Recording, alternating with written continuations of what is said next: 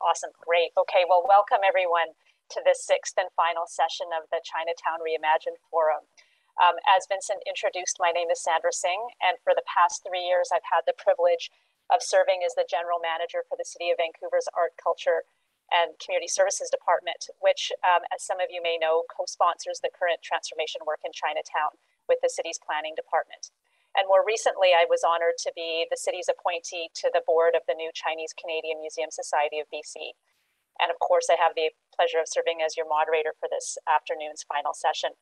I'd also like to take this moment to acknowledge that I'm speaking from the unceded traditional territories of the Musqueam, Squamish, and Tsleil-Waututh nations, and that our collective work in Chinatown and across Vancouver takes place on these unceded lands. And I'm grateful, and I'm sure we all are, for their ongoing welcome, graciousness, and stewardship. Over the past 2 days, we have each gained insight and heard ideas proposed by the many presenters and panelists regarding Chinatown. No doubt those insights will help inform this next conversation. The format for this session is similar to those from earlier today. I'll provide a very brief introduction to each of the panelists, and then each panelist will speak for approximately 10 minutes, 7 to 10 minutes, and we'll then have some time for questions, answers, and discussion, followed by 1 or 2 final reflections from each of our speakers. For those who can stay with us a bit longer after today's session, after the end of the session, we'll have a short video and then offer some concluding remarks for the overall forum. So the title, as Vincent mentioned, for this final session and our time together this afternoon is The Past, Present, and Future of Chinatown, a very apt conclusion for the preceding sessions. Our presenters today, each of them thought and community leaders, will reflect on the history and trajectory of our collaborative effort as community, partner organizations, and government to chart an exciting path forward, one that draws from, respects, and honors the past while setting sights on a bold and exciting future. We will hear from them their ideas for forward-thinking actions that will help us continue our work together to transform Chinatown into the dynamic cultural heritage site for Vancouver, British Columbia, Canada, and the world that we all want to see. So without further ado, please let me introduce our first speaker, Mr. Fred Ma. For those of us who know and work in Chinatown, Fred needs little introduction. He has been a tireless visionary leader, advocate, organizer, and mentor for and in Chinatown for over 4 decades. Given this incredible tenure, Fred's contributions are too numerous to mention now in detail. They could take the entire session, as we all know. So I'll just highlight a few. In 2017, Fred was a leader in urging the city for the historic apology toward the Chinese Canadian community for historic discrimination. Those efforts led to many important legacy actions, including the commitment for the city and community to work together to explore the feasibility for applying for a UNESCO World Heritage Site designation for Chinatown. Fred is currently the president of the Chinatown Society Heritage Buildings Association of Vancouver and is co-sponsor of the Cultural Heritage Working Group for the City of Vancouver's Chinatown Legacy Stewardship Group. His biography on the website is a testament to his deep and decades-long commitment to this neighborhood and city. Welcome, Fred. Thank you, Sandra, for the kind introduction. I'm speaking from the traditional territory of the Musqueam, Squamish, and Tsleil-Waututh. Because I'm a low-tech guy, I don't have any slides or PowerPoint presentation. So I just speak from my head. So, before I start, I just want to give you a little bit of a history about my family, okay? My grandfather came over to Canada to build a railway. My father came over in 1911, paid $50 a head tax. I and my mother did not come over at all until 1949. After repeal of the Chinese Exclusion Act. In 1949, October, we landed in Vancouver, and it was a dismal scene in Chinatown. I'll give you a picture of what it's like. What happens is that, those days it was very, very foggy. But what's really depressing was that you don't see children or women on the streets. Many men sat on the stairs of Carnegie Center to socialize. And that's the impression, first impression I got of Canada. And it was very, very depressing. At that time, I was only 14 years old. I was wondering what's going on. And, so, that's my background, my family background. So anyway, after university, a few of us got together to join at that time what we called the Haiphong Association. The Haiphong Association at that time was formed, in actual fact, in the 50s by a group of youth so that they can socialize and play chess and so on and so forth. And in joining that group, what we did is that, because at that time, there was no such thing as English as a second language. What we did is that we said, okay, there are many garment workers who cannot speak English. How can they learn? What we said is, okay, what we'll do is that we will volunteer to teach English as a second language. What we did is that we published our own material and get, at that time, by the name of Mary Chan, who actually introduced the garment workers to the factories. Mary Chan is Shirley Chan. You probably know Shirley Chan. Mary Chan is Shirley Chan's mother. So what she did is that, we asked her whether the factory workers were interested in learning English. And if they were interested, what we would do is to teach them once or twice a week.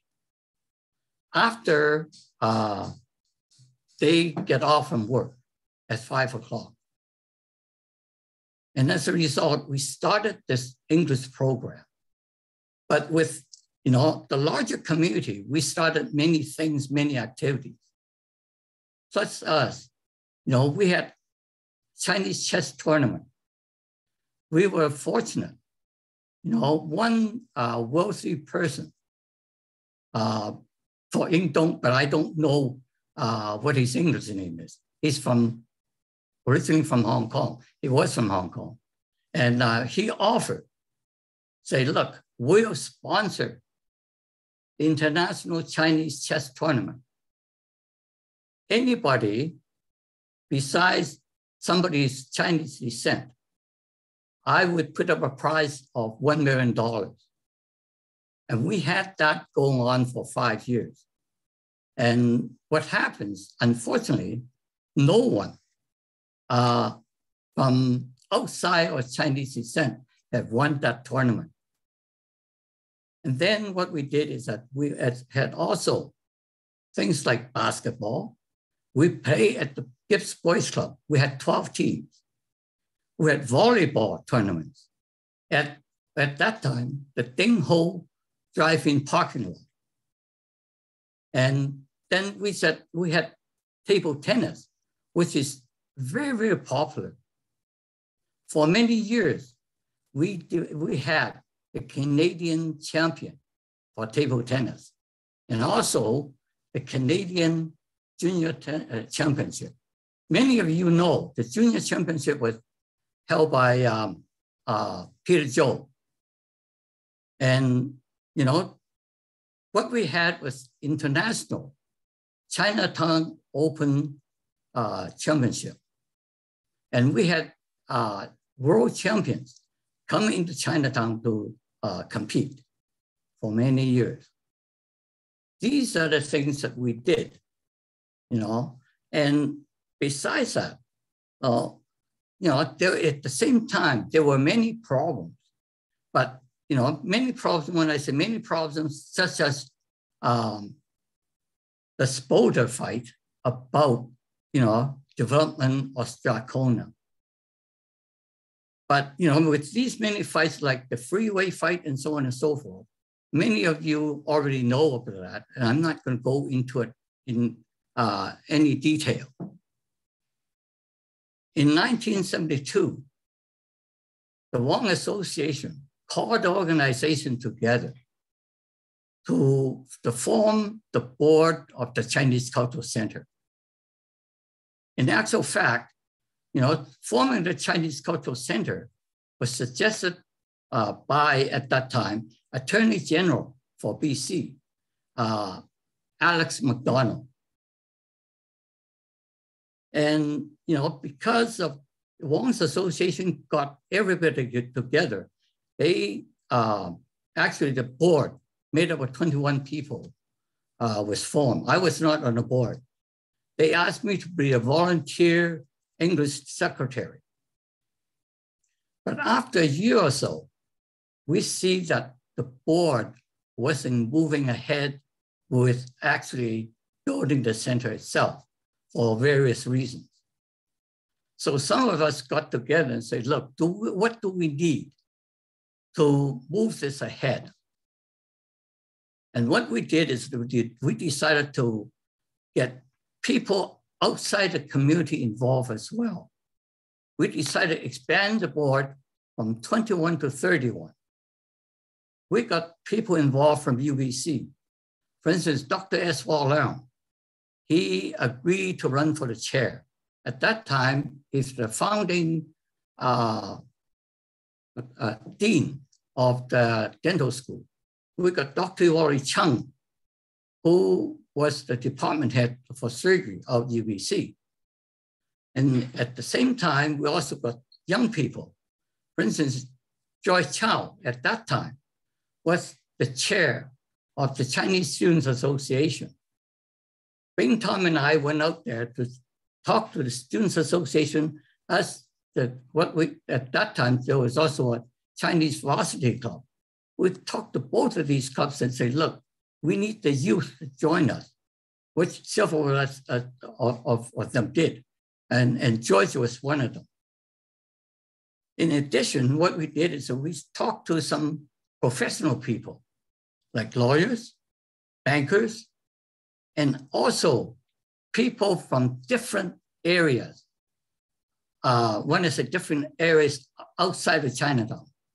For instance, we got somebody from South Africa to sit on a board. Singapore, some of you may have heard of S.K. Lee. He was the top lawyer in Singapore. And many of you don't know about Lam Lai, but their family used to own a diamond mine in South Africa. And we got all these people involved, so that there's diversity as well. And then we got a couple of bankers involved. And, so that they will assist in us in fundraising. Once we started that going, we got different activities. When I say different activities, we encourage different groups to form, like the Penjing Society, like the Shanghai Photographic Society, different dance groups, different choral groups, and so on. That way, what we had was different cultural groups that can participate in things like the Spring Festival, which we organized in 1974. And in 1975, we had the Mid-Autumn Festival. So these things that we created in order to get people interested in the Chinese Cultural Center so they can open their wallets. There were also too, as I said, different struggles. For instance, the provincial government would not support us. But what we did was that we had one group of good guys who belonged to the Socrates Party. We had a group of bad guys like myself and Bing Tom and so on, and say, look, if you don't give us any money, when they were lobbying and also come down to Chinatown to speak, we said, we'll demonstrate. And that way, we got $100,000 from the provincial government. At the same time, we also had to fight the federal government as well. when I say fight the federal government, at that time, one minister called Sima Holt, she was completely against us. You know, under the UN Habitat Conference, there were $9 million allocated to Vancouver for distribution to different NGO organizations. Because Sima Holt was in control of that $9 million, she was completely against us. And what happened? We said, look, if we don't get her out of there, we will be, not be recognized by the federal government. So what we did, we looked at the districts she represented, how many Chinese lived there, and what's the second, the last election was the second party. So what we did is that we decided the second party to run. We support the second party. At that time, it was Ian Wardell. And what we did is that we went through the telephone and select everybody with the Chinese name in that district. And we wrote it down and we lobby and we phoned every one of them to come out and vote for the NDP. Because at that time, we found that there was only a few hundred votes, the last election, only a few hundred votes difference. And that's how Ian Wardell won the seat in Vancouver Kingsway. And Sima Holt was defeated. And as a result, we had much more success sailing with the federal government. And with the city, even though we had long discussions, we got the land for 1 year, for $1 per year for 50 years. But at the same time, we did not get any money from the city. So I'm not sure that how much time I got. 2 minutes? Okay. To wrap up, what I would like to say is that even though that we had our own problem, whatever our neighbors do will affect us.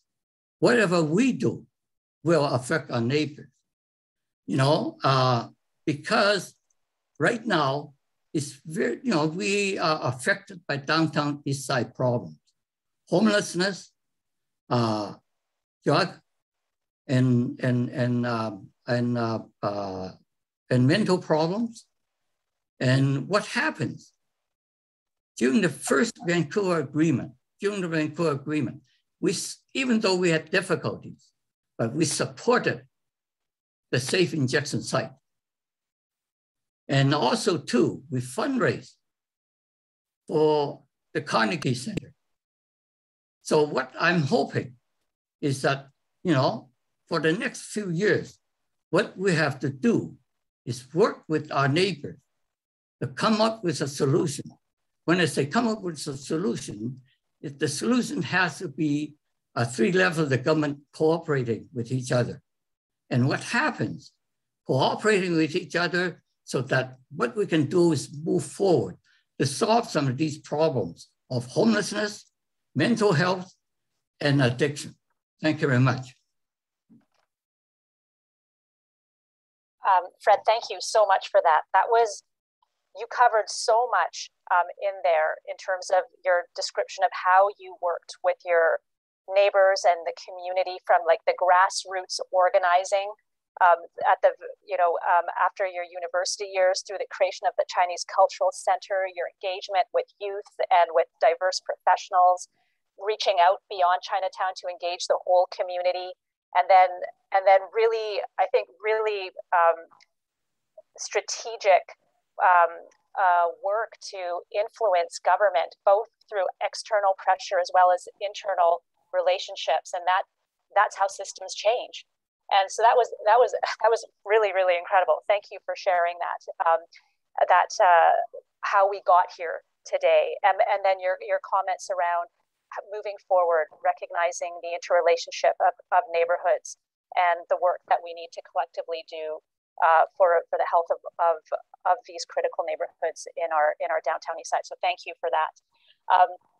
I'm now pleased to introduce our next speaker, Michael Tan. Michael is a finance and operations executive who many know in this community with an extraordinary track record of building global scale technology companies under hyper growth conditions, including Hootsuite and Unbounce. And now he serves as the VP at Dave & Motors.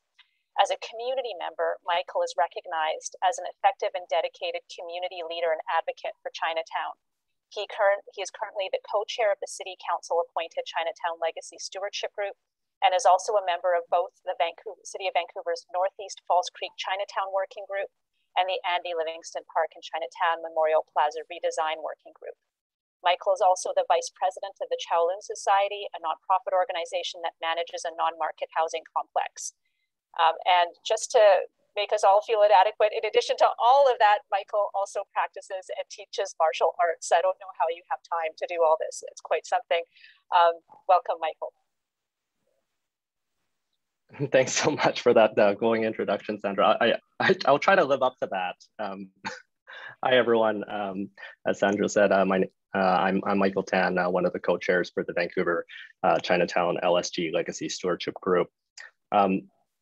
The LSG is a Vancouver City Council appointed body, which not only advises council, but works directly with city staff on actions to conserve the unique cultural heritage of Vancouver's Chinatown for future generations, specifically through a UNESCO World Heritage Site designation and an application towards that.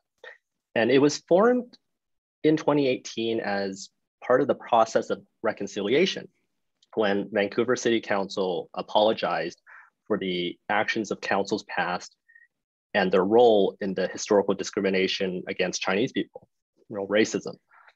Everyone, no matter their background or ethnicity, when I mention Chinatown, people's eyes light up, because so many people have that strong connection to Chinatown. For most people, it's the amazing food that they, remember, trying with their friends, or coming down to have dim sum with their family. I love Chinatown, people will usually say to me. And people love Chinatown and are so passionate about Chinatown but they're so passionate that sometimes people will forget that Chinatown's history is one of racism and historical discrimination. Because that, Chinese people were not safe outside the neighborhood. One could not live or own property outside of Chinatown. And that it is through that context that Chinatown was born as a community of inclusivity. If you weren't white, Anglo-Saxon, you weren't safe outside of Chinatown. At Main and Union, at the site of actually the original Kowloon Society's building, which was expropriated by the city, during in the 60s to build the viaduct, another one of these racist policies. Our 4-story building was home to not just Chinese people, but Black, Hispanic, Italian, Jewish, East Indian, Indigenous, you name it. And you can actually ask Minister George Chow about it, because that's actually where he lived when he first came to Canada. But it's through that lens of both discrimination and inclusion, right? That's the flip side, is that this this LSG group, comprised of 36 citizen members coming from varying backgrounds, who volunteer so much of their time to really conserve what is so special about this neighborhood, and continue to work to ensure that Chinatown's cultural legacy continues. The challenges facing Chinatown are complex, as we all know. Gentrification, loss of legacy cultural businesses, the erosion of housing for Chinese seniors, the opioid crisis, housing affordability, systemic barriers to accessing governmental services. These are just some of the significant challenges facing our community. And before you even throw the grenade, known as COVID into the mix, which exacerbated these challenges even further. The LSG's official mandate is to advise on projects and initiatives that will, that will support Chinatown's bid for that UNESCO World Heritage Site designation. And how these projects and initiatives our work on, as you've heard throughout Chinatown Reimagined, through some of the films, the short films that have been showcased, the low-income and gentrification working group, small business, economic development and cultural heritage working groups, relationship building, public education, capacity building, street safety, Northeast Falls Creek working group, and the housing advocacy working group. Countless hours have been spent by volunteers in these working groups, both by the members who generously volunteer their hours, experiences, skills, and their passions to this cause. And it's been the work that's been highlighted has been such significant accomplishments during these past 3 years. But Chinatown Reimagined is not just about the past 3 years and beyond and before that as well, but also what's the next phase of work needed in Chinatown. The volunteer members of the Chinatown LSG have been so fortunate and privileged to be able to work directly with city staff and council during this period. But many of us have come to realize that this patchwork of volunteers, however passionate we all are, may not be sufficient or hasn't been sufficient to properly address many of these complex issues facing Chinatown. We saw that as volunteers, we were strategizing, planning, meticulously executing, but we continue to be behind the 8 ball.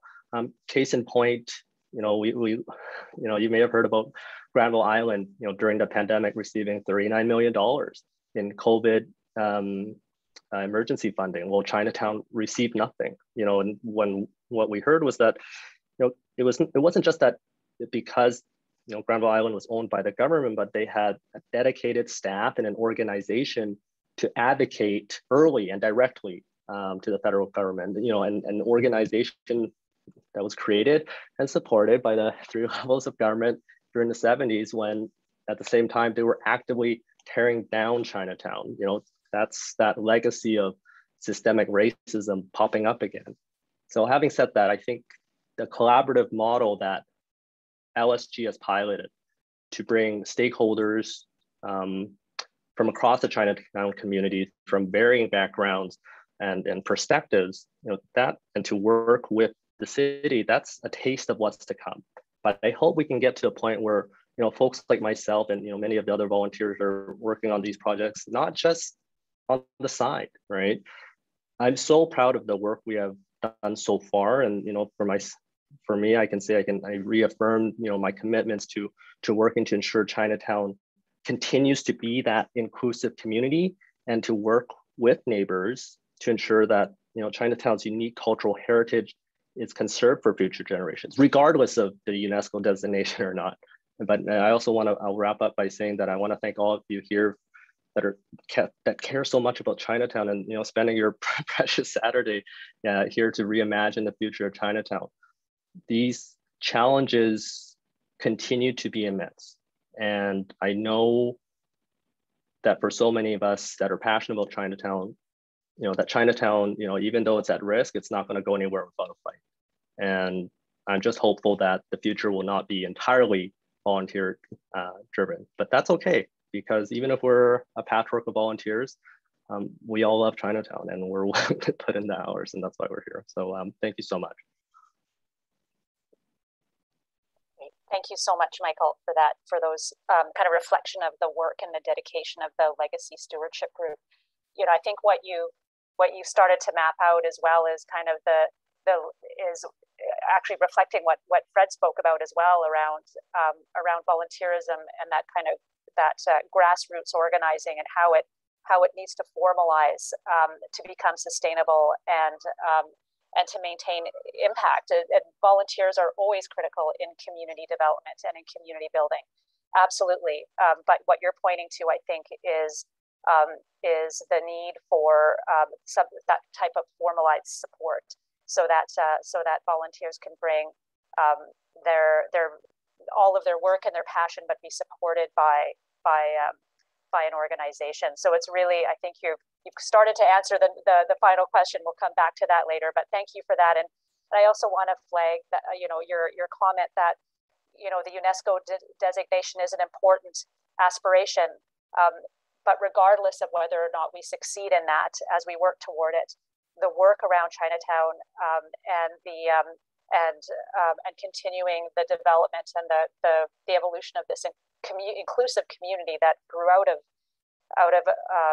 discrimination, but is so inclusive that we evolve that cultural heritage for the future together. So I think really thank you for those for continuing that discussion of how we work together as community, as government, as nonprofits to build futures together. Okay, so on our next speaker, I'm delighted to introduce another well-known and respected community leader and advocate who's made a real difference to the city and the community in this country, Sunny Wong.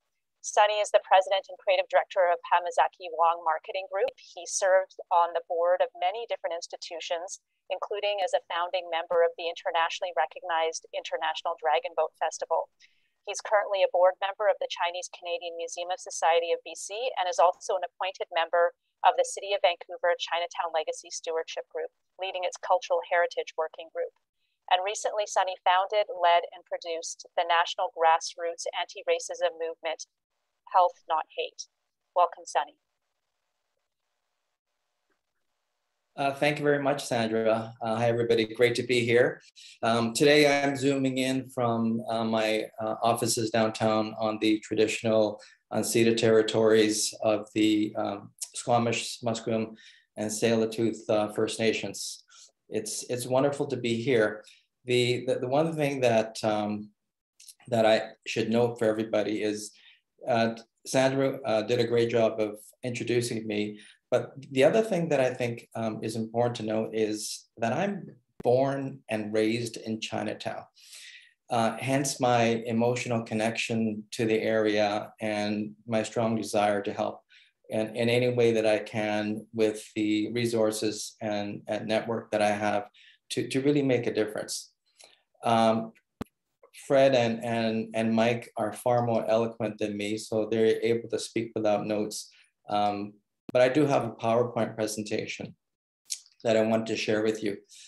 And having been part of the Chinatown Legacy Stewardship Group for the last couple of years, it occurred to me that the solutions in Chinatown are immense.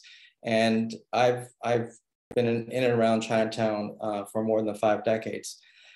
And thought, okay, is there something that we could do that really allows perhaps an institutional approach to change the future of Chinatown? And I really want to emphasize that this may sound as if there's some futurity to it, but there isn't. It's very much based in the present. And that present means that here we are today, and everything we can do today and tomorrow is going to inform what happens in the future. So over the last number of months and years, I begin to think about how we can solve Chinatown and to really take a solutions-based approach to it. So this is an aspiration, but this fortunately has been supported by the Chinatown LSG already, and hopefully has an opportunity to move forward. So this is a bold vision to reclaim and really look at the potential of Vancouver's Chinatown. Very much look, I think, addressing what Fred was talking about earlier, the vitality of Chinatown, but how do we take that and move it forward? Not necessarily in the same way as we've seen in the past, but in a way that recognizes the past, but perhaps envisions a bold new future that incorporates changes in the demographics, changes in the overall mix of the city of Vancouver, and I think changes socially what's happening in the world today as well. The thinking really began with this kind of insight, and this is what Albert Einstein said, and I think this is very appropriate to the issue. Oops. Very appropriate to the issues that we're seeing in Chinatown as well. You know, it's a different time. We are facing different situation in the world. There are many different kinds of problems. And certainly Chinatown has fallen into the social issues, the issues in the world that are beginning to come to the fore. Mike mentioned racism. So we can't solve the same problems with the kind of, or we can't come up with solutions with a problem by applying the same thinking for all those issues that were created beforehand. So if we can't do that, then perhaps a new way of thinking is what we need to take to the fore and begin framing our thinking as we move forward. The guiding principles for this thing called the Chinatown Cultural Trust, I should have mentioned that before, takes into consideration a number of different things. In the last number of years, being involved with the LSG, I saw a lot of protectionism. And if you look at it writ large, in the United States, when Donald Trump was in power, very much a protectionist mentality. Well, what that means is you shut out new ideas. You shut out ways for other individuals to come to the surface and be able to offer assistance. So let's move from being a protectionist area to one that allows us to resurrect ourselves. Let's move from a rundown place. And, Mike said earlier, when you mentioned Chinatown, a lot of people have a very positive sense. Yes, that's true. But on the flip side, it also pertains to a different kind of sentiment too. And that is, well, it's a little bit run down. Sure, but let's move it to a place of renewal. And let's move it from a place that seems to be dying to a place that is living. But the really interesting parts about this is we have to do things differently, and we have to be willing to have difficult discussions. There's a lot of niceties, but at the same time, we have to really look at these things in the eye and to be brutally honest with ourselves and begin to have these kinds of conversations that get us to the objectives that we want to accomplish. Acting more and talking less, solving problems and not necessarily presenting them as obstacles. Very often, I've seen that, a problem is presented and we stop. Well, let's not stop. Let's look at those obstacles and say, how do we solve this obstacle? Because if this is in our way, then we need to solve the obstacle in order to continue to move forward. It's a one step forward and two steps back situation, but at least that allows us to move forward. Bringing in new ideas and people. I think in this era of greater intersections, Chinatown needs to be able to reach out. I'm quite involved in film and television industry, and I know Ho Yen, when he speaks later on, is going to bring this up as well. Why not bring the film and television community or find a way to collaborate with them? It's Vancouver and BC is the third largest film and television production center in North America. Let's find a way to embrace these kinds of economic and cultural sectors to make us stronger. Let's also look at pursuing collective interests. Mike earlier talked about the illusion of Chinatown with Granville Island. Well, Granville Island has a body that can coordinate. Chinatown doesn't. And what that allows them to do is pursue a collective vision, pursue a collective idea of prosperity, and bring the individuals together. And I think that's what we need to do as well. And also moving with resolve and urgency, because the last 18 months have not been kind to Chinatown because of COVID. But I dare say the 5 years before that haven't been nice to Chinatown either. So we really have no time to waste. And I really want to emphasize, and I'll say this again, the idea of urgency being a really important imperative in everything we do. Okay, so what is the Chinatown Cultural Trust? It really is an organizational approach to the issues that we face in Chinatown. And I'm just going to read this to you because it's quite long, but hopefully you're able to get a sense of it. It's an institution that holds, preserves, and enhances the cultural legacy of Chinatown as its core, supported by a cultural charter, management trust, and land trust, fueled by economic development, public-private partnerships, and public engagement, all fostering a sense of place that is distinctly and culturally Chinatown. The Chinatown Cultural Trust is a living institution that will evolve and lead Chinatown as a cultural entity, providing sustainability for its residents, business owners, communities, and visitors. Now, that is, I'll leave it up for another few seconds. It's a mouthful. When you look at it, you might say, wow, that's really big. How the heck are we going to do this? Well, fortunately, there's also a very elegant model that allows it to come to fruition as well. And I've expressed it visually here through three circles, starting in the center, culture and heritage, and it says cultural charter underneath it. The next layer above it is the management trust and a land trust. And the next layer above it, public-private partnerships, public engagement, and economic development. So it's a lot, but I think it's well-formed, and it is fairly intuitive in how this could be as well. So I'll take a few more minutes and go through each of these individually. So the first component is culture and heritage. I, along with Fred and Carmen Mee, co-sponsor the Culture and Heritage Working Group of the Chinatown LSG. I firmly believe, as many do, that culture and heritage is the core of Chinatown. Without culture and heritage, there really is no Chinatown. It's just a place of businesses. It's a place that people may walk by to do the groceries and to buy products and services. But it's culture and heritage that makes Chinatown what it is. So the Cultural and Heritage Working Group of Chinatown LSG has put together a cultural charter. Not quite finished yet, but really one that we think should be the emphasis and the core as to what Chinatown should be. Because that is, without culture and heritage, there is no Chinatown. So that becomes the core, and everything that the Chinatown Cultural Trust does will go back into investing in the culture and heritage of Chinatown. It's surrounded and allowed to move forward through two things, a land trust and a management trust. So a land trust, well, what is that?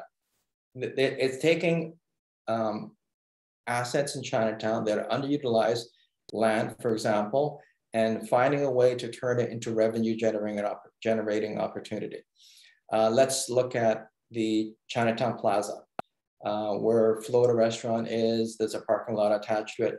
So what if that underperforming piece of land were provided and put into the Chinatown Cultural Trust, and a way was found to develop outside investments to optimize its use, to begin to generate revenue, and of course, to establish it as a cultural entity in Chinatown. So it could be the Chinese or the Asian example of Italy, a food emporium that not just has food, but goods and services as well, that all relate to the Asian foods, which of course is a cultural aspect of Chinese culture. The management trust is bringing management and professional services to many businesses in Chinatown, particularly the legacy businesses that don't have an opportunity to and the wherewithal to understand professional management services that can allow them to move forward in a more positive way. And the third layer are three things: economic development, so perhaps working with various economic sectors to provide enterprise funding to various businesses in Chinatown. Public-private partnerships, bringing in corporate sponsors as an example. One that comes to mind immediately is, you all are familiar with Fisherman's Wharf in San Francisco. Well, they have, it's one of the greatest areas, or greatest centers, I should say, in the US that is incredibly successful with public-private partnerships. Bringing in banking partners, for example, other organizations that really allow them to generate a new revenue source that may not have been there before. Oops, pardon me. And public engagement.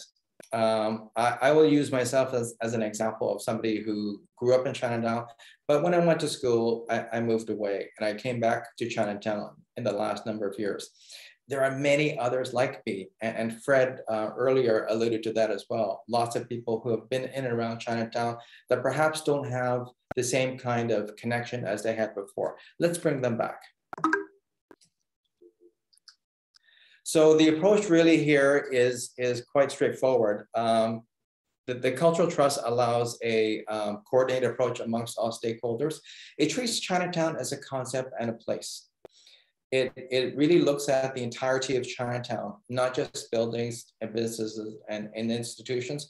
It really takes a more holistic approach and brings to the fore this whole idea and concept of Chinatown. It takes a solution-based approach to everything that I think is problems that Chinatown faces. It brings leadership to the fore and a can-do attitude when perhaps an organization like this may not have existed before, but taking a coordinated approach. And finally, it's an idea of urgency. I've mentioned that before, but you know, if somebody asked me, well, what is the thing that Chinatown can be doing? Well, it can be doing this. The best time to have done this, perhaps, is 5 years ago. The second best time to do it is now. All the problems in Chinatown already have solutions. We just need to act on them and be bold and be courageous in coming to the fore and saying, these are the solutions that can solve the issues that we have for Chinatown right now. So what's our North Star? Dare we aspire to be the most celebrated Chinatown in the world? I think so. It doesn't mean that we're the largest. We're the ones that when anybody in the world says, well, what's the best Chinatown? It's one in Vancouver for all these different reasons. It is up to us to determine what those reasons are. But I think that's a challenge before us. But I believe that with the collective minds here, it's a challenge that we can solve. Thank you.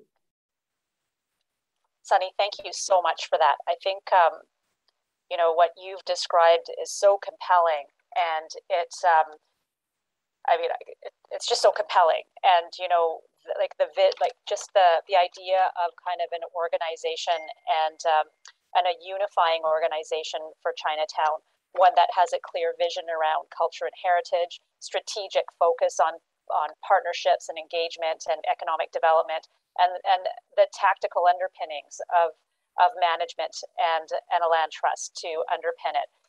And you're just, it's a very, very compelling vision, and it's based on, I think, on a successful trust model that we know and we've learned can succeed. So very, very compelling. Thanks to you and the working group, and of course your sense of urgency that I think we all feel around Chinatown. So thank you for your work and leadership on this. I'm now pleased to welcome Dr. Imogene Lim, who is our next speaker. Dr. Lim is an anthropologist at Vancouver Island University, and for the past 2 decades, she's focused her research on Vancouver Island, ethnicity in Canada, and Asian Canadian history, including food and culture. She's been active in serving her community in various capacities, including through the Cold Creek Historic Park Advisory Committee, the BC Legacy Initiatives Advisory Council, and the Premier's Chinese Canadian Community Advisory Committee. Imogene is also currently on the board of the new Chinese Canadian Museum Society of BC. Welcome, Imogene. So thank you for the introduction, and I'm coming to you from the traditional territory of the Snuneymuxw people, who have been the stewards of this land and water and have welcomed all the guests like myself who have come here. So I am speaking as a representative of the Chinese Canadian Museum, and I'm just gonna, okay. Technology is getting ahead of me. So I was asked to represent the Chinese Canadian Museum. And one of the things that I wanted to say that was not mentioned is I'm a descendant of two Lowakyu communities, so from Cumberland and from Vancouver. And I think in being asked to speak, it has offered me an opportunity to think of, as I say, those who came before me. And at this point, I'm thinking of my family, but I'm also thinking specifically of my Uncle Harold. So in this image, you know, it's my introductory, but you see me as a little girl. And that image is thanks to my Uncle Harold, who was a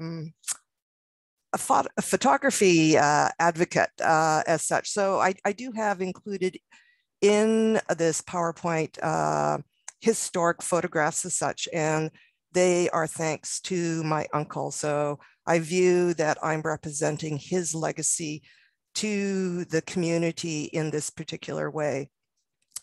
So over the last 2 days, yesterday and today, what I've been hearing a lot of is stories. And already I knew that I was going to talk about stories, but it really is the stories that bring the community together. And in one of the previous talks, there was a statement of the lost generation. So if my uncle and my aunts and uncles were still alive, they'd be that sort of fiery, rah, we're going to do stuff for Chinatown. So here are these images that remind us of the vibrancy of what Chinatown was. So as I say, the bright lights of the big city, but the big city was actually in Chinatown. It was a place of dynamic energy, and it wasn't just for, yes, Chinatown was a refuge, a sanctuary for the community, but it was more than that. There were people who came because we had a Chinatown. The picture in the corner is celebrating my grandmother's birthday. So back in the day, before there was a flota where people would, you know, go to dinner or for lunch or whatever, you would see somebody that you would know. And I think that's an important thing to remember, the importance of what the place, the various businesses meant to the community. So when it came to eating, it wasn't just a tourist place or just to get food. It was a place that everyone was welcome. So you had that whole range. You had the quote unquote fine dining, you had the entertainment kind of place. And then, you know, people will remember, okay, people older, but not the 30 somethings, but the ho-ho or the ho-in. Those are places that they served everyday Chinese food. And when there was no longer ho-ho proper, there was the foos ho-ho. And that is where community gathered together. And I think that's an important thing to remind ourselves, that Chinatown was a gathering place as much as a place of, you know, economic opportunity. Because when you think of restaurants, people that got their start in the restaurants, they opened up other restaurants. They're not necessarily in Chinatown, but they opened it up in other places. So Chinatown was an economic driver from the get-go in a way that's not necessarily obvious to the larger public. And with the Chinese Canadian Museum, we're reminded of some of those stories. And you can see that there's some of the ceramic ware used in these long past restaurant establishments. But then you have this modern, or I should say contemporary painting of eating dim sum. And this is again, gathering, but it's also gathering a family, friends, and other individuals. So this sort of, I want to keep reminding people that Chinatown was a place for everyone. So these are, I don't know what year this was, but look at the crowd. It's amazing. And you look at the one on the right-hand side, and it's like, those aren't just Chinese Canadians. There were quote unquote white folk in this image. And you can see that there was, obviously a celebration going on, and the vibrancy that events bring to Chinatown. So more recently, I'm reminded of Light Up Chinatown. So I happened to be in Chinatown, and I was with a friend, and they said, wow, what's happening? And other people were saying, I haven't seen this many people in Chinatown in who knows how long. So again, what Fred had been talking about, events brought people to Chinatown, and it wasn't just for the Chinese community. So I think about the Chinese Canadian Museum and how it is in its programming, bringing people to Chinatown, raising that awareness of the community and what Chinatown has to offer, not just to Chinese people, but to the larger community. And one of the things in the kind of programming that the Chinese Canadian Museum, so one of the more recent ones, they partnered with a number of different groups to offer a community screening of the first episode of British Columbia, An Untold History. And there were speakers, and one of them was Elder Larry Grant. So those of you who know Elder Larry Grant, he's an amazing speaker. But when you also have Elder Grant, you also know that there's going to be uncomfortable conversations. And that's important, because one of the things that we've already heard about is the racism that was in the community, and that there are people who do not know the connection between Indigenous peoples and the Chinese community. So when you have somebody like Elder Larry Grant, you bring those two communities together in this one person. And as I said, you have those uncomfortable conversations. So by having those uncomfortable conversations, you can move forward, because what is the basis for our understanding of Chinese Canadian history and presence in the community as such. The other thing that I would say about the programming, so the programming may, for some people, say, oh, well, it's just about Vancouver.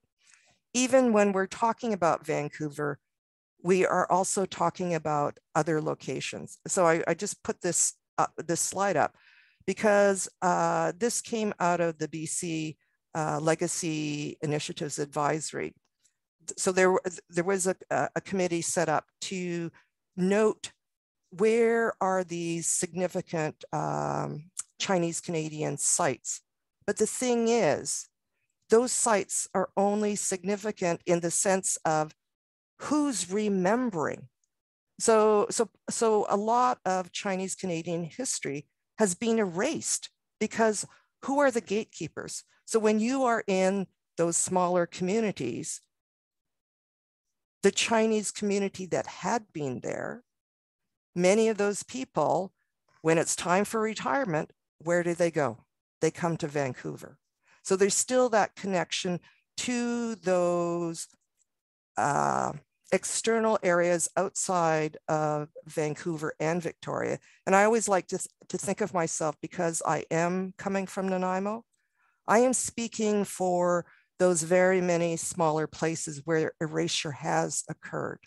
And this is where the Chinese Canadian Museum makes its presence. So one of the events that we had was Qingming. So even though we're talking about Qingming, we're still bringing in communities that no longer are actively existing as such. So in that particular presentation of Qingming, we talked about, how do we know that there were Chinese Canadians there? Well, you go to the cemetery. So here's one of the cemeteries.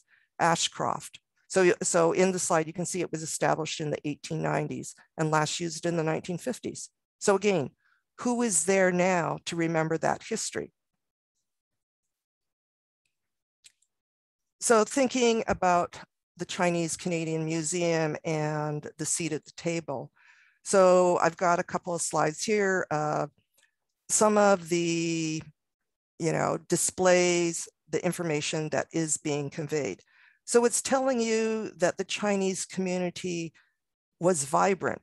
Again, not just about serving Vancouver, they were serving much more. So the larger image, it's Kim Wong, Ride for Redress. So yes, he was from Vancouver, but what he was doing was for all Canadians of Chinese descent that were impacted by legislation, the head tax. So the other thing is, my grandfather was a head taxpayer. So these are stories that still need to be told. And the Chinese Canadian Museum, is one of those places where these stories can be told. So this is my last slide. And in the upper image is the sea of faces. And you can see it as soon as you walk into the building, that's one of the first things that you see. So this is our past and present. The future's not up there yet, but you can imagine that in those earlier presentations, those 30-somethings or maybe older than 30-something, their faces are going to be up there at some point. And with the Chinese Canadian Museum, so I'm going to ask eventually a little bit. There's this Chinese proverb, and I love this proverb because it says, "Tell me and I will forget. Show me and I may remember. Involve me and I will understand." And I see the place of the Chinese Canadian Museum as involving community, and not just the Chinese Canadian community, but everyone. So if you have that understanding, I hope that there will be less racism, that there will be that sense that Chinese Canadians were here early on, building BC, building Canada. So now I'm going to just ask whoever's in the background to play Soul, because when you see that, so every time I see it, I feel something in here.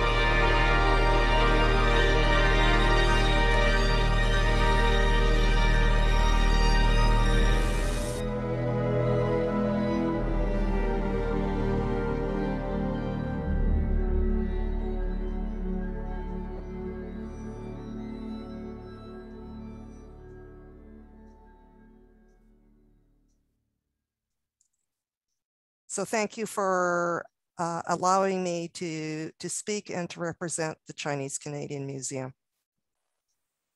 Thank you so much, Imogene. I completely agree. When I see that video, I'm sure like others, I feel chills as well. It's so moving, and it really speaks to the potential, as you described, of the museum to reveal the history that was erased and to play a role in ensuring that the history of tomorrow is more inclusive and representative, and also as a force for justice and for change. And so, thank you for your leadership and your work. Next, we'll introduce our final speaker for this afternoon, and I know that we're going a bit long, so we'll adjust the final remarks. But we have such great speakers with us this afternoon. I don't want to cut anyone short. So finally, we're welcoming Dr. Hoyun Lee. Dr. Lee is a co-founder of the postgraduate and undergraduate programs in the Division of Architectural Conservation Programs at the University of Hong Kong. He's been appointed by government agencies in Hong Kong, mainland China, and overseas as an expert advisor or a consultant for conservation projects and the designation and monitoring of UNESCO World Heritage Sites. In 2018, Dr. Lee was invited to visit Vancouver and gave talks on the feasibility of Vancouver pursuing a UNESCO World Heritage Site designation. Welcome, Hoyun, and thank you for joining us today. And we particularly want to thank you as we know there's a really big time zone difference and it's very early morning for you. So thank you for waking up with us.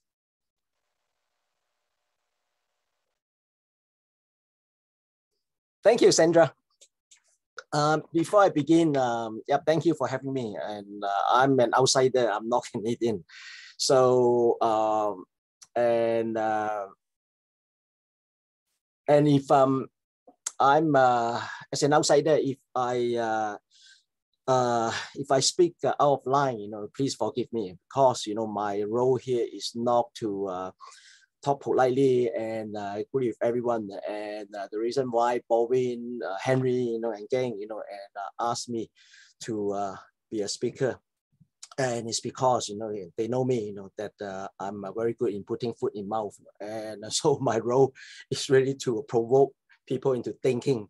And in the process, I'm sure I'm going to be speaking out loud, so do forgive me. And just to make some connection here, so Fred talk about your grandfather, right? Who is a railroad builder, came from China to build the railroad in Canada. That happened to my great grandfather. He was one of those railroad builders, and my grandfather was a community leader in Canada. He was, according to my late grandmother and my parents, Hong Mun Dai Lo, he was one of the triad leader, a terrorist at the time. And he was one of the senior leaders of the Chinese Mason, and he helped raise money and for Sun Yat-sen's revolution. He was for a while, and acting as Sun Yat-sen's English secretary when Sun Yat-sen came to North America to raise money for his revolutionary causes. And by the way, and the one thing, the proudest thing of my family relating to Sun Yat-sen is that Sun Yat-sen owed my grandfather money. True. And but that's another story. And so Henry, I had a discussion with him before this event, and together with organizers. And Henry wanted me to bring up this idea of cultural infrastructure in Chinatown. And I was thinking, like, cultural infrastructure, that's a very abstract term, and something very dry. How am I going to pitch it to and make it relevant to today's session about the past, present, and future of Chinatown? Then I looked up the definition of cultural infrastructure. Then I realized that, oh, okay, finally I realized what Henry was talking about. Henry, I think you're here, right? Professor Henry Yu. And so the definition of cultural infrastructure is places where culture is experienced, participated in, showcased, and exhibited or sold. That makes it very relevant to today's discussion, and it echoes a lot of the previous speakers' concerns, especially like the Sunny, don't go away, I'm going to put you on the spot. And so if you look at Chinatown today, and how is Chinatown going to be experienced and participated and by Canadians in general, not just the Chinese community. And how is Chinatown being showcased, exhibited, or sold, to Canadian first, and then to the rest of the world, And I find that, I don't know, as an outsider, there's a lot of past, I think you guys are stuck in the past, you need to, I'm not saying that the past is not important. You need to get out of the past, and by looking towards the future and think of something bold, and I'm going to quote from Sunny, envisioning a bold future for Chinatown. Yeah, you have to be bold and courageous. And what about audacious? Doing something audacious, to promote Chinatown to the future. And in the process, you will help to sustain the past.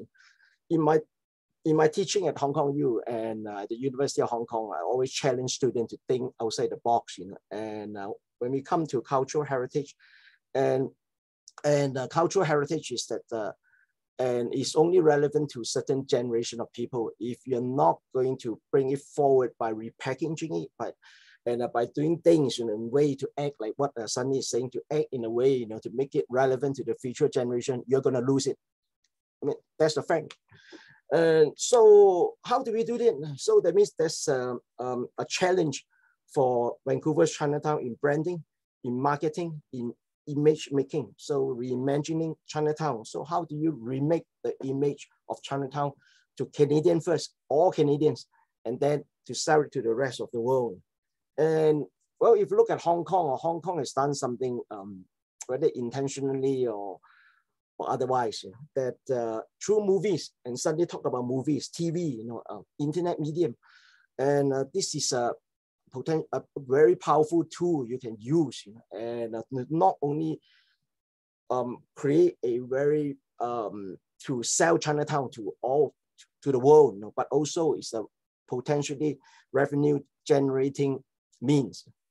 And look at Hong Kong. Hong Kong is very big on encouraging a movie, Hollywood, to make movies in Hong Kong in settings, and over time, through these, especially sci-fi movies, and a lot of people have all over the world, younger people have come to get interested, get curious about Hong Kong because it's being sold, on the silver screen, as in terms of this contrast, the just positioning of the past and the future. So you see a very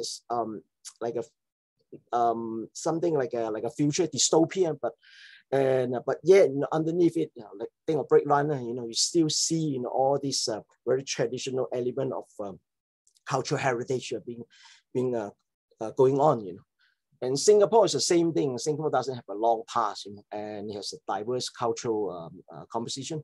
So how do you create something, that is truly Singaporean? I'm speaking of Singapore because I grew up in Singapore. And so today, I think most people would see Singapore as a very futuristic city.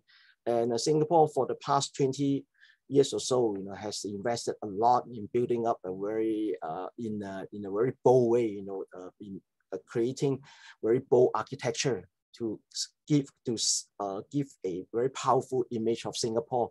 But within this powerful, tangible infrastructure and architectural infrastructure, and it managed to retain this very distinctive Singaporean cultural elements, like food and whatnot, and this is this juxtapositioning using the future to bring out the past. I think that seems to have worked for Singapore and in many ways in Hong Kong. And I mean, some people might say that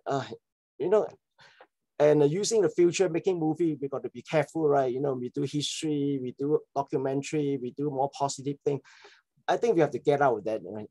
I think Canada, I admire Canada in doing the right thing in trying to get the Chinese community and Chinatown out of the past, and out of this whole racism thing, I mean, eventually we got to have to let it go, and look forward so that the Chinese community in Canada will not be seen as Chinese, but as Canadian, a part of the Canadian composition. And this is what Singapore has been trying very hard to do, and what the Hong Kong younger generation is trying very hard to do as a Hong Konger, regardless of your ethnic background. And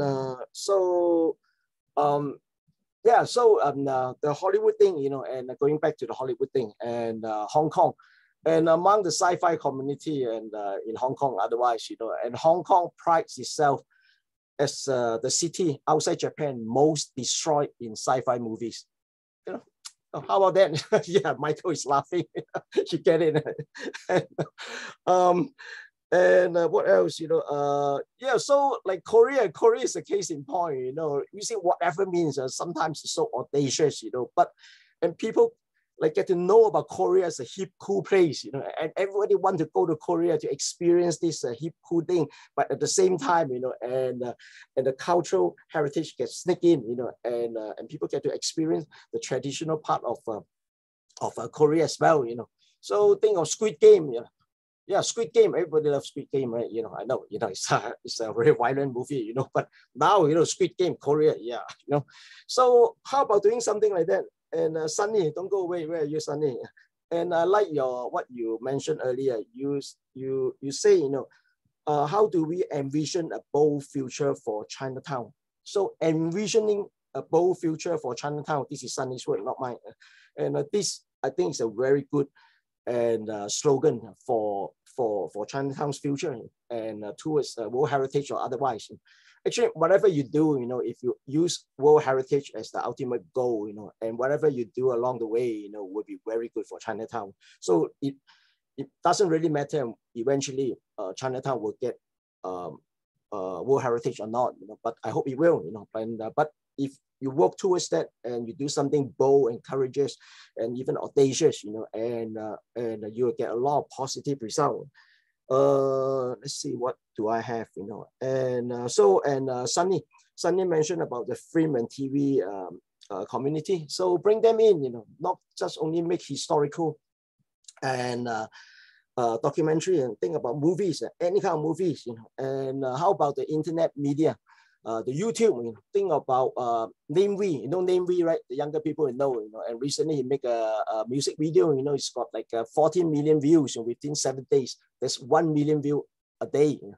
So, and but Namewee, I know he's a very controversial, not controversial, he's a very provocative person, you know, he like to provoke people.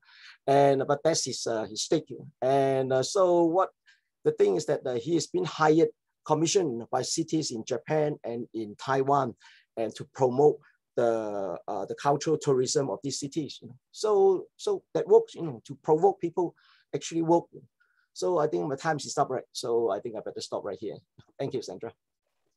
Great, thank you so much, Hoyen. That was really, really inspiring when you think about all of the possibilities of how to forefront Chinatown and brand it and market it to kind of raise the profile. Thank you for that. Sandra, one more thing, yeah. You know, I have to add, you know, I know why Bobin and Henry forced me into this forum thing, you know, and I know that they knew, you know, that I'll be talking, raising something very audacious and speaking online, right? So they just want me to get all the hate mail.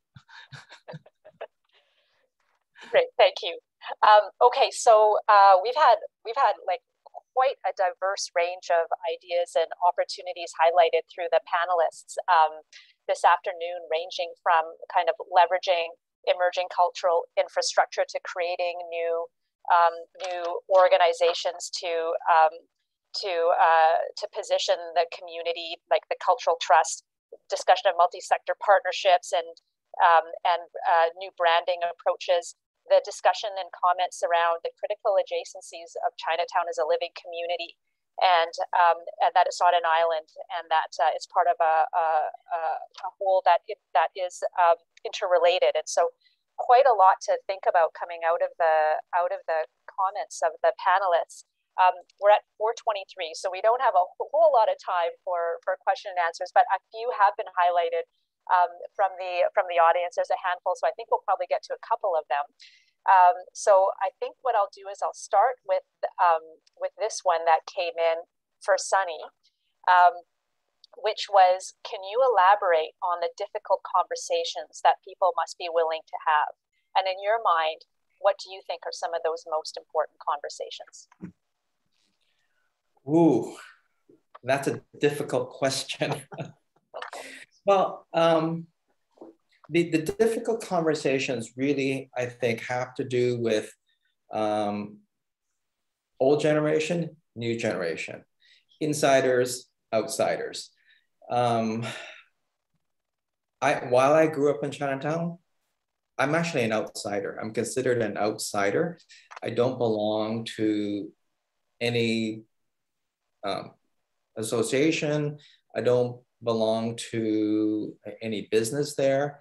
I am part of LSG, so that is my primary involvement in Chinatown. Yet the many organizations and associations that are part of Chinatown are people by individuals who have been there for generations. They have sensibilities and processes and styles that they adhere to, and they don't want that to change. So they don't necessarily feel that the world around them has moved forward, or that it's, even despite the fact that it's moved forward, that there's a status quo that needs to stay in Chinatown. It kind of reminds me of my parents who are now in their 90s. When they came to Canada, their culture, they brought their culture with them, and the culture was stopped. Yet in China, things continue to move forward. Things continue to evolve and change, and you go to China today, it's very modern. Yet my parents lack that modernity that has allowed, that has made them stay almost stilted in time.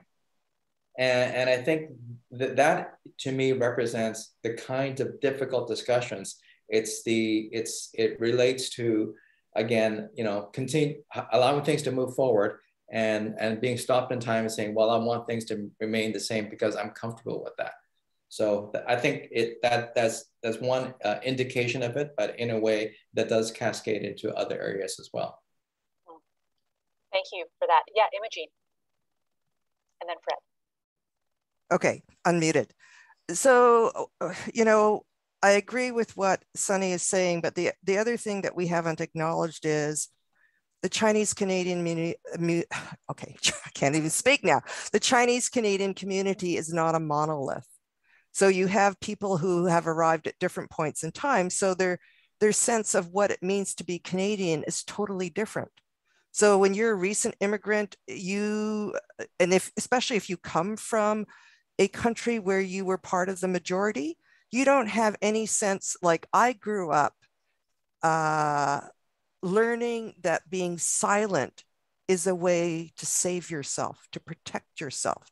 So if you come from, like I said, you come from a country where you're part of the majority, you could be a loudmouth and not have something happen to you.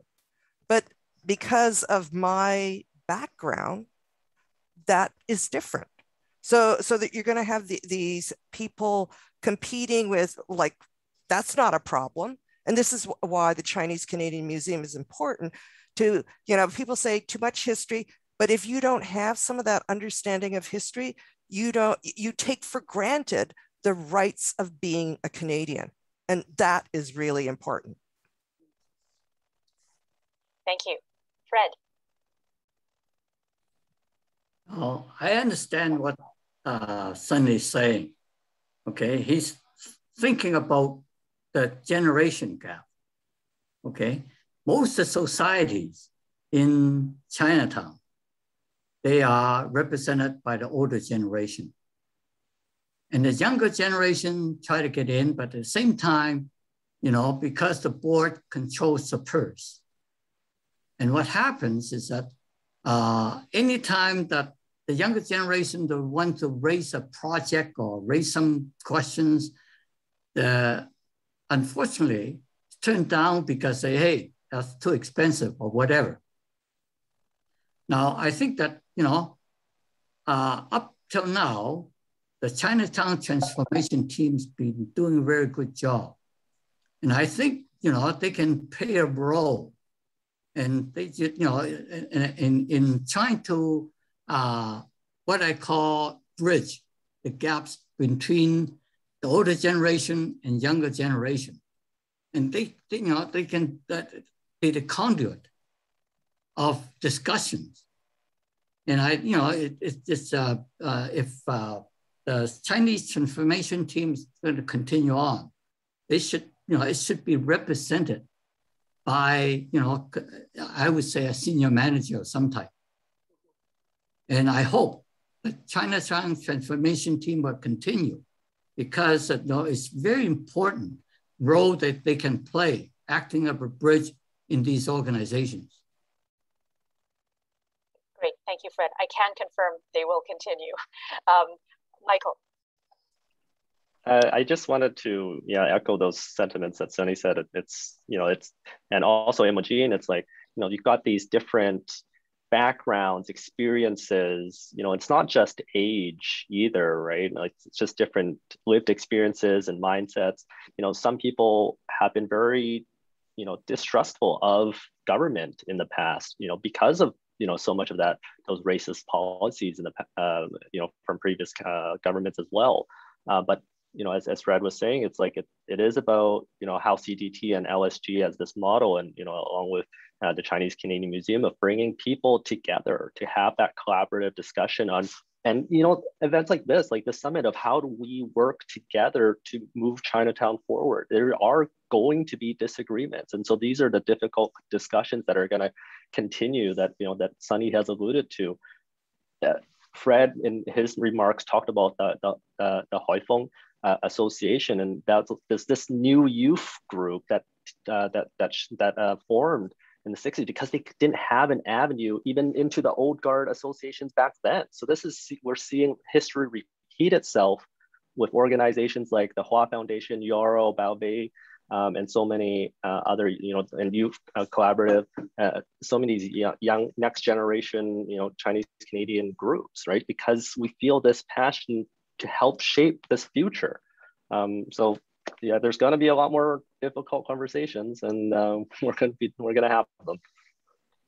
Yeah. Thank you, Michael. Yeah, this is a segue into the next question, which is, which I think is a complex consideration, and it draws from Fred, your original observations, and Michael, yours as well, around the adjacencies that impact Chinatown, and your comments kind of observe the adjacency to the downtown Eastside Oppenheimer district and the challenges there. We're also looking ahead to the development of Northeast Falls Creek and the significant population densification that will come through, and the new communities that will be built in that area and some of the new spaces.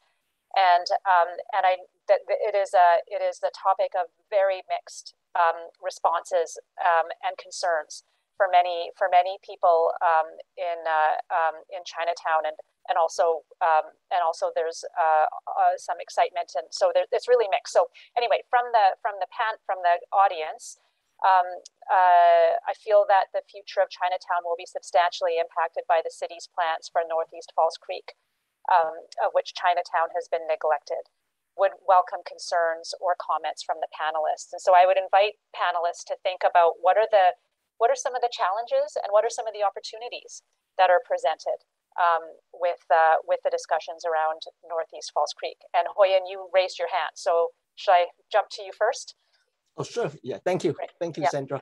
In fact, I'll be very interested to know, if there's any comment from the younger people, in this, among the audience. And but before we do so, and Michael, I keep seeing you, have this naughty smile on your face. I know you're starting to think, right? So you are the martial artist, right? And so maybe you could do something more audacious, and something like an event like the Kung Fu Fighting Chinatown. I know it's cheesy. People like cheesy.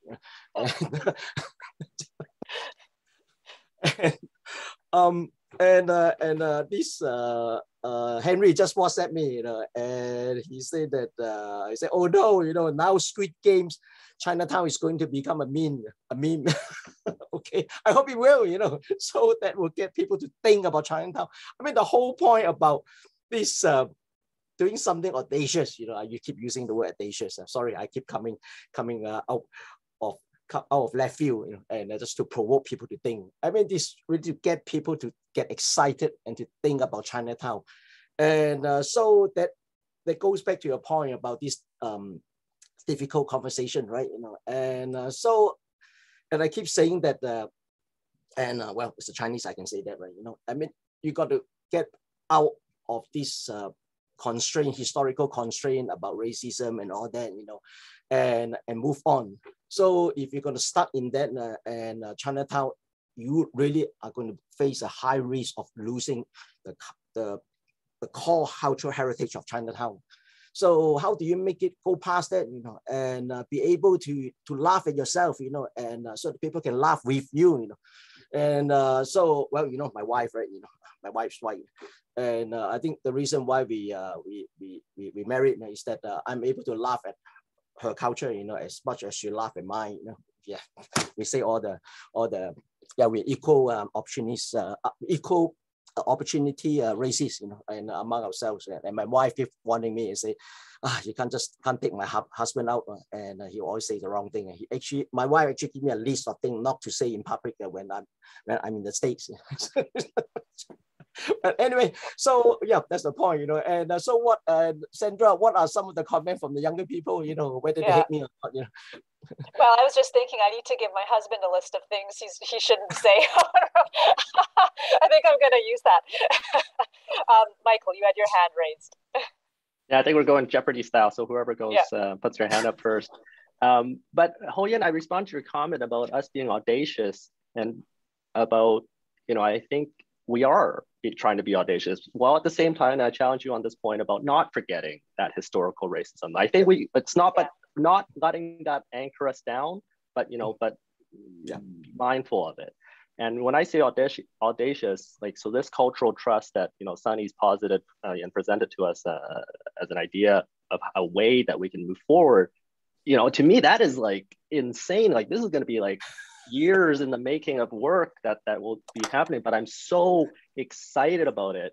When we first started talking about the idea of this cultural trust and what that could mean, to bring us all together, right, in an organized fashion, an institution to help Chinatown move forward, organized, because it really is we're all here today because we're all so passionate about Chinatown, but most of us are volunteers. There's definitely a lot of city staff here as well, but for the rest of us, we all have day jobs. Yeah, right? and we Michael, all have things. Michael, I'm going to interrupt you for a second here. I'm sorry. And you said, yeah, you're right. I mean, to get out, to move on, I mean, I'm not saying that forgetting it, but we built on it in a very positive way. This past racism thing, right? This historical, whatever negative thing in the past, we all have that, and the thing is that, the things that we cannot be too woke, WOKE about it. Once we become too woke about it, people are going to shy away. Absolutely. And people are going to be very cautious, and people are just going to let's not touch it. Let's not touch Chinatown. So how I see that happening is let's catch their attention, festivals, cultural events, and then we educate, right? Because that's a part of it. It's how do we, the museum, there's lots of things to see and do there, and we light up Chinatown, lots of things, and then you tell them about that history because so many people don't know about that. Yeah, I mean, I use audacious things to relax my non-Chinese friend, right, in the States, right, my brother-in-law, and so they talk about the past, and then they become very, they're very culturally aware, sensitive people. They talk about past slavery and all that, and I say, oh, my ancestor did that, and I told them, yeah, my ancestor probably washed your laundry, so you say something outrageous like that, just to relax them. Thank you. Sunny, I see your hand up, and then I also have Richard Wong has his hand up as well. So Sunny, we'll move to you, and then Richard will come to you. Yeah, I think what Ho-Yen and Mike are talking about, and I agree with, is just the ability to surprise. I have a marketing background, and the one thing that I always try to inject in everything I do is this element of surprise, because that's what's going to make a difference in any encounter, is that fast thinking, emotional reaction to something. But I want to go back to your earlier question about, Northeast Falls Creek and the downtown east side. I do think the idea of coordination is really important, because each of these areas maintains themselves or operates in a distinct fashion. But I think if we took, again, the cultural trust writ large and have a way to bring a coordinated approach to these different areas as well, then I think that's going to be a key in moving forward. It's attitudinal adjustment, but I think, you know, it's also being inclusive and being able and willing to collaborate and understand the different personalities and individuals who are working in these different areas to allow us to take a coordinated approach. So, you know, Chinatown is a place, and I really like the idea of placemaking, but then you can't do that without the greater context around it. And I think something like a cultural trust, because it has the overall neighborhood of Chinatown as its core, it won't therefore forget that it has neighbors as well. And being a good neighbor, of course, is always a positive thing and moving forward, as we all know, because we probably have our neighbors, and if you have a neighbor you don't like, it's going to be hell. Thank you. Okay, we're running out of time, but I do want to give Richard Wong a chance. He's been trying to raise his hand. So Richard, just a few moments, and then I have a final question for each of the panelists, and then we'll move right into our farewells. So Richard. Thank you. I just want to make 3 quick points in response to the topic today. I think from now on, Chinatown's future is changing. Changing is because we have the active and enthusiastic involvement of younger Canadian-born Chinese participate and taking as a leadership in the community, like Sunny Wong, Michael Tang, Carol Lee. We have the Light Up, you know, Chinatown. We have the Fire Dragon. We have the museum, Chinese Canadian Museum, you know, with the guardian of, senior like Fred Lee and Fred Ma and Imogen and so on. This couple years, with the support of Vancouver City and the province, the joint declaration to fund and support, declare with a memorandum to try to make Vancouver Chinatown as a UNESCO destination. That is very important. Right now, they are opening support with financial and with commitment, one thing. And secondly, I want to respond to Professor Hoyens about the suggestion of UNESCO. One thing, I personally have been working on this issue. How Chinatown unique to relate to UNESCO? One thing, in the last 200 years, the main Chinese community from China is from Seiyap, Taishan, Haiping, so on. What do they have relate to UNESCO? Is Haiping Diulao. Okay, so for your information, we can sort of relate to the root of our ancestor who built this Chinatown from Seiyap, Haiping. The history of Diulao, you can read it, you can Google about Diulao.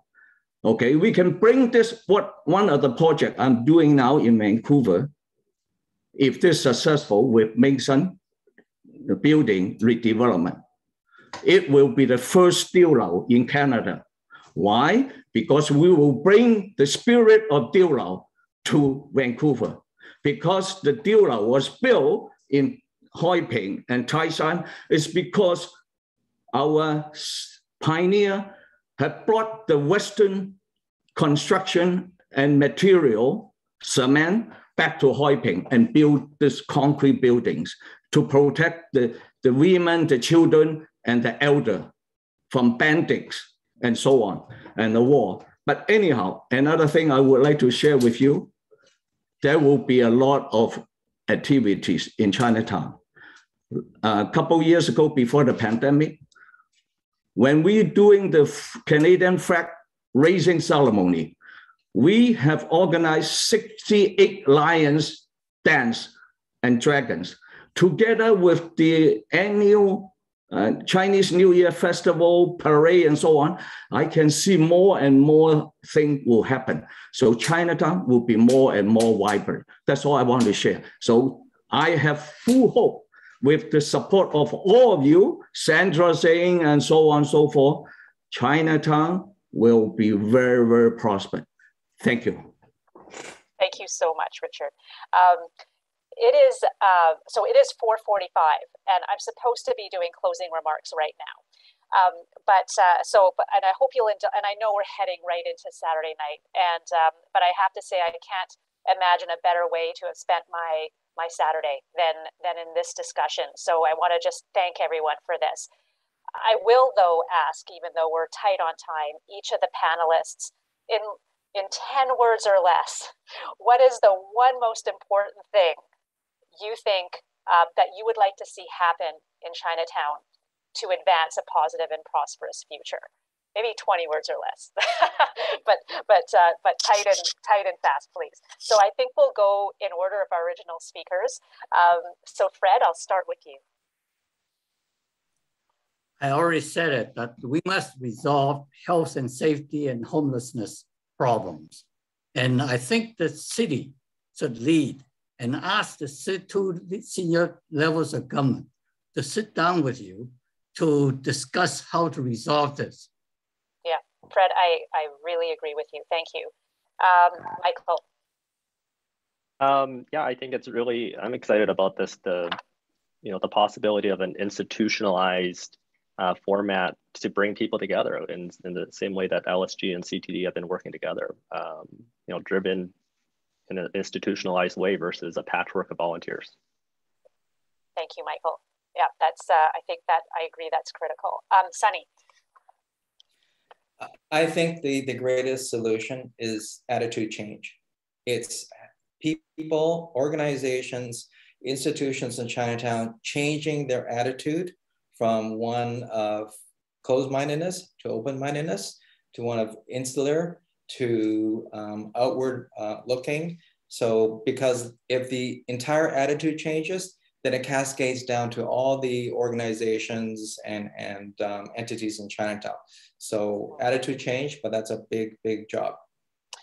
Sunny, I wonder if, I think that attitude change probably is beyond the community as well. It's how government works also, I would think, and private sector. So just want to open that up.